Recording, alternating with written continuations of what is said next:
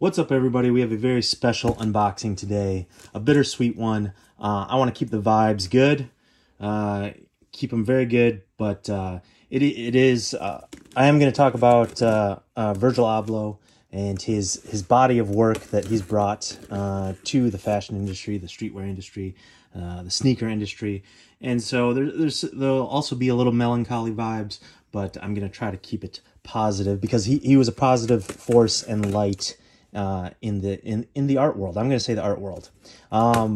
So everyone's here mainly to see these. Appreciate you watching. Those of you who are fans of my channel, thank you, and I have a thank you for you later in the video. And those of you who are true Off-White, true Virgil fans, stick around to the end. That's a little tease. Here's a little tease because you can't take my word for it. Little tease. There'll be a bonus unboxing at the end. Plus, if you're still watching, plus a little tip on something. So that's for the true fans of my content and Virgil and Off-White. Watch the end. A little bonus for the true ones out there. All right. So I got these. You already know what they are.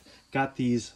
Did not hit, unfortunately. It would have been really special to hit for retail on one of the last pairs that Off-White and Nike are going to bring out. That Virgil design. They could continue work. Off-White's still a brand, still out there. They're still going to do work, design stuff for the foreseeable future.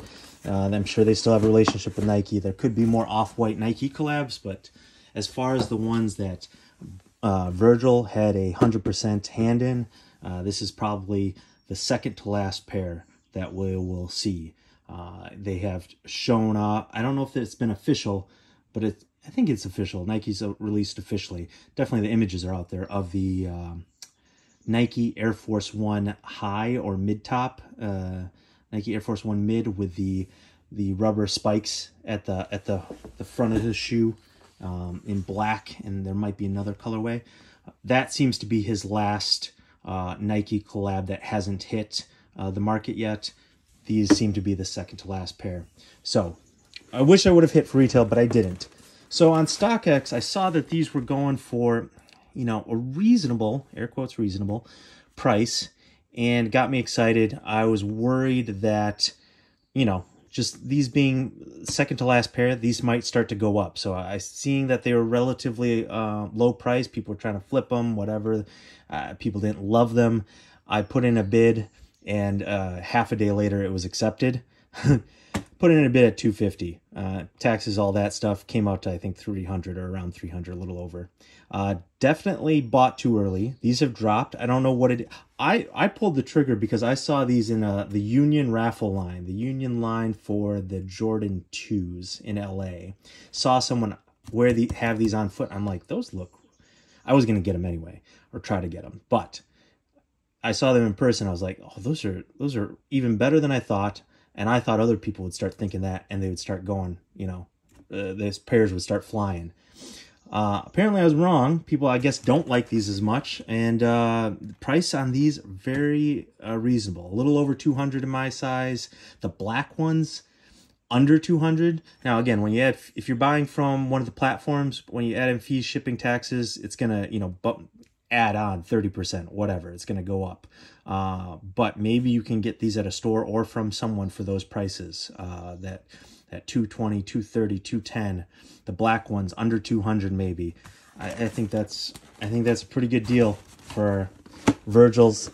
He actually designed these, his second to last pair. I think that's a pretty good deal, and we'll see how good these are once we open them. All right, StockX info. So we'll look at the box. As you see, sorry, I always do this. Blazer Low 77 with Off-White collab. I got the white University red colorway, size 12. Blazers run a little like narrow, thin, so I go a half size up typically. These retailed, I think, for like $140. You have Off-White branding on the side of the box. A little crushed there, unfortunately. I don't freak out over that unless it's terrible, though. And then you have the signature holes in the box. This is an ode. Some of this, that structural seen through correct me in the YouTube comments if I'm wrong. But a lot of that you saw in the Jordan 5, the sail and the gray pair, these same cutouts. A lot of that I think is inspired by Mies van der Rohe, German architect, really brought modern architecture to the forefront in the early 1900s he passed away I think in 1969. Anyways, he was a big influence on Virgil. I got this book at a secondhand used bookstore, I think in November, and based off, I know Virgil was a big fan. I didn't know much about him. I came to know of him through Virgil, and and then unfortunately Virgil passed away end of November. That's part of the influence, I think. I'll get into more of that, but I think that right there is part of what makes Virgil Abloh more than just a designer, right? There's lots of fashion designers out there, clothes designers, sneakers designers, but he looked at things through a different lens. He talked about being both, a purist and a tourist, and he had the knowledge, the architecture, and the art background, but at the same time wasn't a gatekeeper. He had that as his foundation, but also, knew of streetwear, pop culture, and knew of those things and blended the two together in something like this box. I think that's what's special, is he wasn't just overlooking the foundation, but at the same time wasn't just looking at modern things. I mean, I'll get into it more, but like how crazy it is that a guy is the signature fashion collaborator with the biggest sportswear brand in the world, Nike, and at the same time the creative menswear director at the biggest high fashion house in the world, Louis Vuitton. I mean, that's nuts. That's nuts, and that's signature him, coming from both worlds, high fashion art, and at the same time streetwear and streetwear culture. So enough with that for now. I know you guys want to see the shoes. So you got the wrapping paper, the off-white 2021 wrapping paper. These came out this year, but I think these were supposed to come out last year, probably towards the end of last year. Delayed because of his passing. Oh, man. Yeah, you could probably say I'm biased, but seriously, how this is such a sick shoe. I don't know how people are passing it. Maybe the holes, I can see where some of it, some people don't like it, but that's the thing, is Virgil pushed boundaries, and you might not love some of his designs, which is okay. They're not for everyone. It's subjective. Art is subjective. Fashion's subjective. Music is subjective. Style is subjective. So that's fine. But he wasn't designing shoes for Foot Locker. Like the average dude at Foot Locker who likes Jordan 3, general releases. No shade to anyone who likes Jordan 3 general releases and gets them at Foot Locker. That's not the intention. I'm just saying, if that's your thing, which is totally cool. This shoe and some of Virgil's designs, the Air Force One that's coming out, the mid, just might not be for you. The track shoes that are real wild that he made, just might not be for you. He wasn't put on this earth just to design some dope Jordan 1s and have everyone like those. So people who throw shade at shoe designers, even ones that are not great, you forget a lot of work goes into this stuff. And even if a lot of work doesn't go into it, this was someone's taste, and I implore you to design something, put it out there for everyone, and see how it goes. But okay, to these shoes. Enough ranting. Let's look at some of the details here. So you got a Blazer Low, and this is a combination. I think. Damn it! I usually do my homework, especially with a Virgil shoe. But in Indestruct, what? Damn it! I usually do my homework, but this is a combination of two shoes here. Blazer Low for sure, and then the heel, this outsole is inspired from another Nike trainer. But here, what's interesting, I didn't notice in the pictures as much. Eventually I did notice, but here you got a little canvas strip around the edge.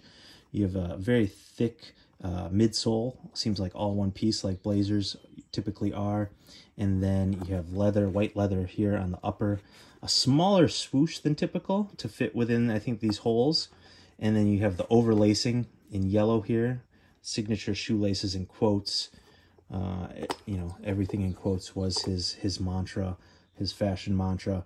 You have the zip tie. It's a felt zip tie. He's done these on a couple. A little lighter weight, which is interesting. He's done these on a couple of his shoes. And then on the inside, you have the typical off-white for Nike, Beaverton, Oregon text. You have Nike off tongue tag, exposed foam, off-white branding on the insole. And I really like these. I've seen some people cut this off, and I actually don't like it. I don't like the way it looks off. Maybe it's not, maybe not in general. Like, I like a blazer low, that's fine, but it's just the exposed texture when you cut this heel off. I don't like that. That's just me. It looks too raw. I don't mind this thing. I don't mind this thing at all. I am a little disappointed. I paid extra for these. I paid in the end probably what, $30 extra, but ultimately I love the shoe. I'm a big Virgil Abloh fan, so $30 fine for me. I was trying to make sure I wasn't paying an extra even more if these shot up. I don't see why these are so less popular. I do think if you're interested, cop them now. I do think these will creep up. Dead stock pairs will start to go away. People start to wear these. You know, one thing I didn't want to mention is I really hope in this day and age of quick news, you know, some people already forget about the Ukraine conflict, for example. In quick news turnover, people might start to forget about Virgil and his work. He was only, you know, was hot for, you know, a handful of years. It's very unfortunate we didn't get to see a full lifetime body of work. He did a lot in those years. He, you know, he was here with us, but I do worry that, you know, he'll be forgotten in some sense. If at all, he's not. Crossing fingers that, you know, he's not, and he stays relevant for a long time and his work is remembered. If that's the case, these will go up. So, slight chance they could stay for a while at this price or go down, but I do think these will go up. I would, if you're interested, get these sooner than later. And as people realize that, as this type of advice gets passed on, not that I'm a huge influencer, but I do think these will go up. I'm even thinking of pulling the trigger on the black pair while they're low. Certain ones like the off-white Jordan 2s, those are super popular, at least the white pair. Like, those are going to stay high, continue going high. If you want an off-white piece, like this, this is really good value, I think. You're paying over retail for sure, but I think this is a dope shoe, and just they're not going to be any more. You know, not going to be any more coming out other than that Air Force One. I don't see extra laces, at least in the box. Got these from StockX. Let's try these on really quick. Like I said, I really hope in this fast media era that we don't forget the work he's done. So he passed away end of November. I was in Europe in December and went to the Off-White store in Paris. I think Off-White's based in Milan, though. That's their headquarters. But I went to the Off-White store in Paris and got a wallet, kind of a memento souvenir from that trip. Also just in you know, remembering him. I also bought some rings. So I might, on his like death anniversary, might revisit with a video Virgil, talk about him, show off those small objects. So it was hard. I wanted to do it right, you know, after he passed, as kind of a tribute type thing, but like, you know, it's just kind of a bummer, you know.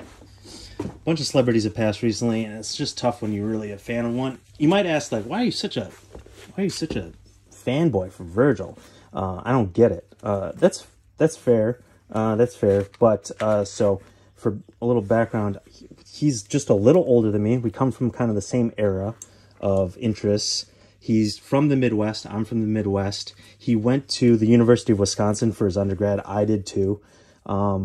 He has a, an architecture background that influences his design. I really like art and architecture as well.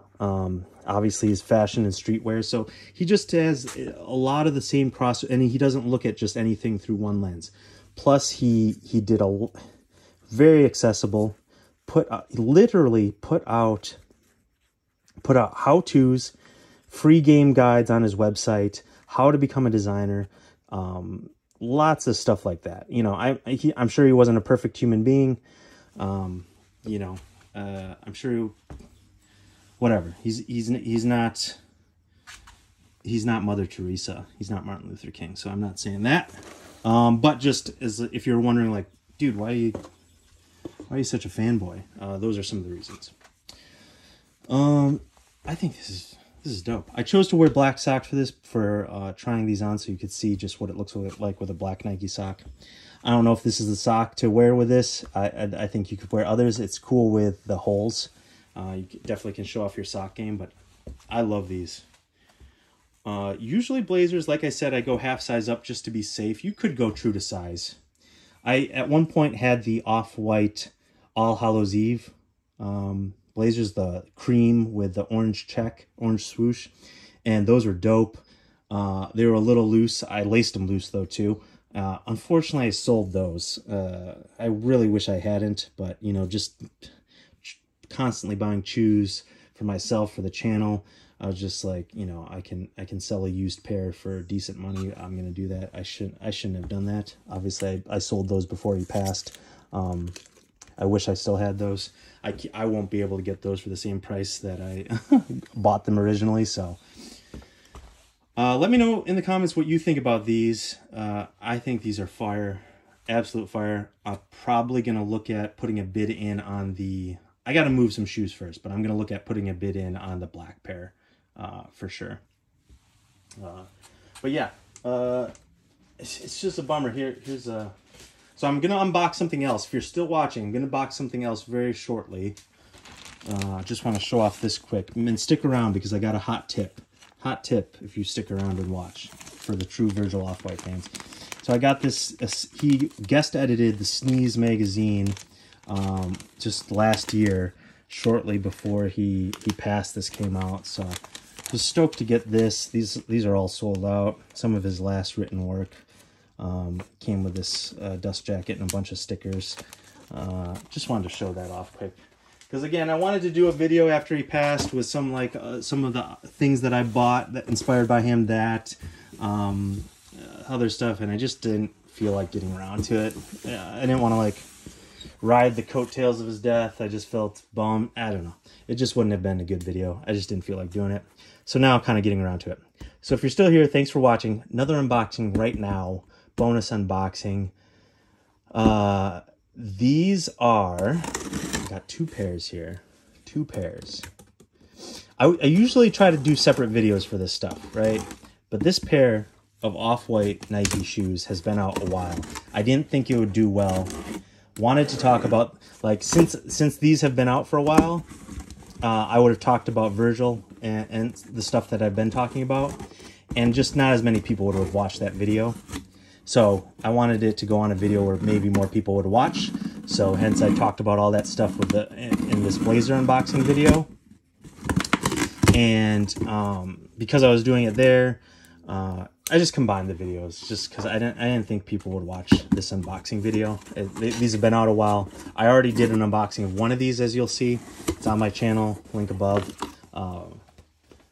So, again, usually I try to stretch this content out. I'm not being seeded shoes, gifted shoes. I don't have $1 million to constantly buy shoes and do videos every week. So this really should have been a separate video, but just these have been out so long, just probably would have got 50 views, 100 views. and then I would have been talking about Virgil the whole time and no one would have seen that video. So hoping my thoughts on Virgil and Off-White got through to more people, pairing it with the unboxing of these. Okay, if you're still watching, these are the Air Zoom Tempo Next Off-White collab. I already unboxed these, as I said, another video. Sick. Go watch for my thoughts on that. Thoughts on Virgil there. Also, these came out well before he passed, so that's the context for that. If you watch that unboxing video, slight crease. I'm going to unbox these and stick around in just a second. I have a hot tip for any Off-White Virgil fans. After we see these, and I talk about these for a second. Hot tip. Ooh. So I did not get my hands on these when these dropped. I got those pink ones at Kith and won a raffle. And even though I said I was going to keep them, again, the churn and burn of doing videos, I did end up selling those. And I regretted it instantly, of course, after he passed. Not for monetary purposes. These aren't going for a ton. But just having a piece at retail that I had won, I was bummed. So super happy to get these. Now, where did I get these, you may ask? What was that packaging? What was that box? Got these off the Canary Yellow website. His own personal, it wasn't Off-White, quite Off-White. It wasn't Louis Vuitton. It was kind of his personal catch-all site, Canary Yellow. So right now, as of the posting of this video, as you're watching this, if you're watching this in the first week of this dropping, shouts to you for watching my channel, my videos, and shouts to you watching this whole time. You can go to Canary Yellow right now. They still have pairs of both of these. They still have pairs of both of these for retail. For retail, available in most sizes. They are all sold out of the red and white ones. I wanted those ones, but when they advertised they had these pairs up on the website, I went and my size was already sold out. They had some other sizes, but now they're completely sold out of the red and white ones. These, however, you can get at retail. Now, you may be like, what does it matter? You can kind of get these for StockX, Goat, whatever, for retail. Most of those sites are still slightly above, plus you're paying fees and stuff. Here, you're only paying tax and shipping. And you're getting it right from the source, right from his company, his website. You don't have to worry about fakes, etc. coming for retail. Hefty retail on these, $260. Hefty retail. But again, last chance to get a pair of truly Virgil design shoes at retail. If you've missed out before or wanted these, whatever, here's your chance. Go to the Canary Yellow Gallery website. Tell them Fancy Pants sent you in the comments. Tell them Fancy Pants sent you from his YouTube channel. Link my Instagram. Give me a shout out. I would appreciate that. But I was super hyped and stoked to get these. Spent a lot of money because the retail on these were expensive. But I didn't have these the first time around. As I said, I sold these, and that was a bummer. I felt bad. And so super happy to have these in the collection for retail. Not getting these off StockX, Goat, eBay, what have you. Not secondhand. Brand new retail from the source. I love it. Here's the, again, I'm not going to go over the details on the pink one. You can check that video out. But here's the black and green ones. I love these. These are a wild shoe. So Coachella's going on right now. I think these are the perfect coach. Like you're wondering, where do I wear these shoes with spikes on it? Grass. If you're a soccer player and going to a soccer game, these are great flats to wear before you put your cleats on. I think this is the perfect Coachella shoe or music festival shoe if it's on grass. You can be hype, fashion trendy, and then these spikes fine on grass. I think that's the perfect spot to wear these. Let's try them on for you guys. I'm getting older. These are a little wild. Off-White is forever now. Maybe as an older man, I would feel a little weird wearing these sometimes, a little hype, a little hype beast, but now I have no qualms about wearing these true classics. And these, I think I'm going to wear these first while I'm still younger, and then sit on these, stock these for a while. You can wear black shoes at any point in life. You can wear any shoes at any point in life, but you get what I mean. Wearing pink shoes if I was 70. I know some people would think it's cool, but you know, you just don't. Anyways, I think these are safer to wear older. I'm going to wear this pink. I'm going to rock those pink ones as soon as I get a chance. And I'm going to sit on these, save these for a bit. Save these for a minute, and these will be my pair. Once I beat up these, and these get well worn in and loved, switching over to these. All right. I remember these being a little harder to get on. You gotta, they have the quick lace straw there. You gotta loosen them up quite a bit. And then they got the small, flexible foot entrance here. I'm going to try not to kick over my camera stand. Let me know in the comments who cops. Again, these are not cheap. Let me know who cops. I would go half size up. Man, these are a little tough to get on. Okay. We got them on. Little tough to get on. A little tighter on the top. I would just loosen these a bunch. Loosen the laces a bunch. Wear some thinner socks with these. For sure. But these are real comfy. Real bouncy, especially with those the squishy spikes at the bottom. I think these are wild. Again, you may not get it, but he wasn't trying to design just a GR with a different colorway. That wasn't the goal here, so that wasn't the assignment for him. So that's why these are so wild. I love the hand-drawn swoosh. I think that's interesting. These are tight. Again, room in the toe.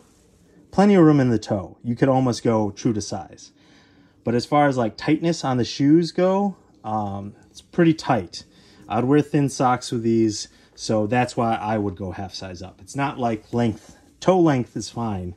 If you got a really thin, narrow foot, slender frame foot, I could see you going true to size. But if you're a big footer like me, I'd go half size up. You'll have plenty of room in the toe, but just getting your foot in this sock thing, the Flyknit-esque upper, you're going to want a bigger size. So that's my thoughts on these. Thank you for watching.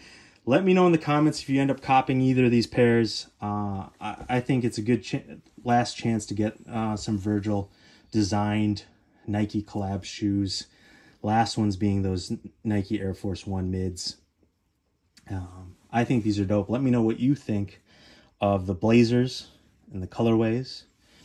And let me know if you end up going to the website and copying these for retail. I was super stoked to get these retail from his website. Virgil was just, you know, he was different, built different. Hope people remember him.